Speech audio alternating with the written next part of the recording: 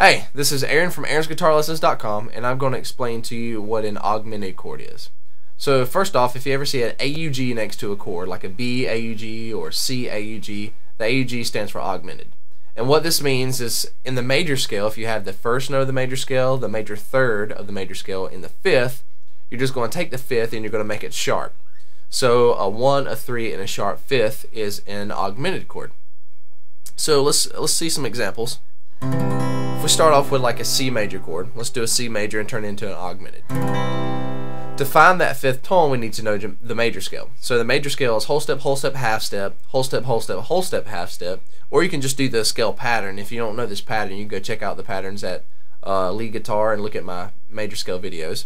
So the pattern is just going to be 2 4 1 2 4 1 3 4, starting on a C on the 5th string, 3rd fret. 2 4 1 2 4 1 3 4, and we're just going to count up 5 notes and find that fifth tone. 1 2 3 4 5. If we stop on the fifth, we find out it's a G. So we need to play a G sharp in the C major chord to make it an augmented. Alright, so first off, we need to find a G in the C chord. So the top string we're playing is an E. Moving down, we have a C, another E, an open G, a C, and an E.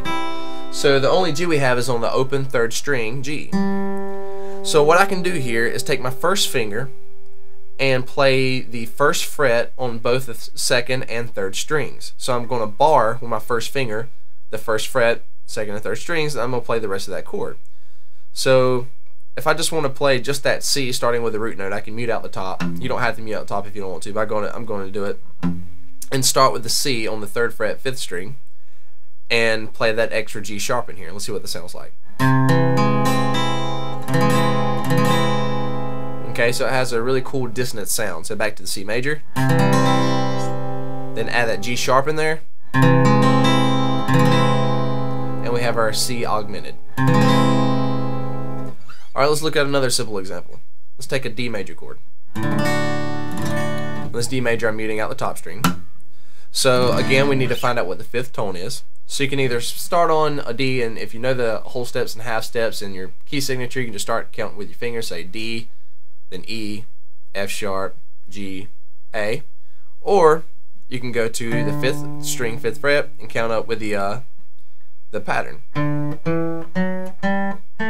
So I have D, E, F sharp, G, and A. 1 2 3 4 5. So we need to add in an A sharp in this D chord.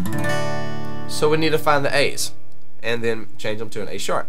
So our first A is on the 5th string, and since this is the 1st string and the lowest string, I'm just going to mute out this string altogether because I'm not going to make the lowest string an A sharp and have the chord start on A sharp. You can, it will be an augmented, but I'm not going to do it. I'm going to start on the 4th string, which is the open D, play that one first, and then my next note on the 3rd string is an A. Alright, then we have a D and an F sharp. So my A on the 3rd string, 2nd fret, I'm just going to take this A and move it up a half step to an A sharp. So there's my A sharp. Now I have to figure out a way to add that note into the chord. So I can do this by taking my first finger and put it where my 2nd finger is. Now taking my available 2nd finger and put it on that 3rd fret, 3rd string. Starting with the 4th string, I'm going to strum that and make the D augmented chord.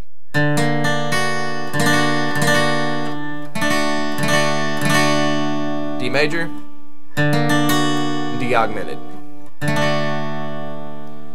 Alright, and you can apply this technique and this theory to any chord and find out what the augmented is. So E augmented, F augmented, whatever you want to. So basically what I have to do is find the 5th tone of that scale, or the 5th tone of that chord, you know, the triad, the 1, the 3, and the 5, make that 5 sharp, and you have an augmented.